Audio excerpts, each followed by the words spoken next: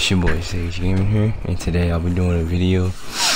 I'll be doing a reaction video to Ricegum and Onision. I guess you could say the rape video, whatever happened with Ricegum. I personally think that I mean, if you go back and watch what happened, I don't think Ricegum was really smirking about it when that girl first told him that she had been raped, but I just kind of think that Ricegum was trying to like lighten the mood because like that was so unexpected.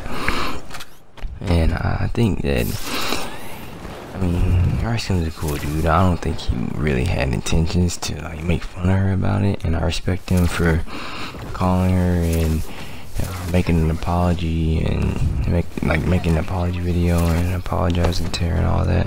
That was really respectful of him. I mean, but yeah, like even the girl said she understood what he meant. Like he wasn't trying to like insult her or anything about it by making those remarks, and by smirking or laughing or whatever Onision said that Ricegum was doing.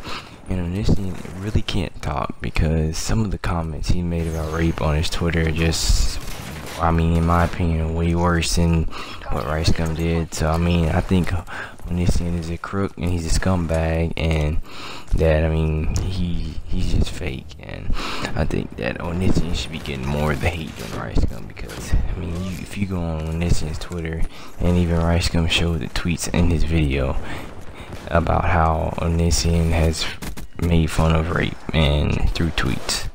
But yeah, that's my opinion on it. Thanks for watching. Leave a like and subscribe to the video, and leave a comment.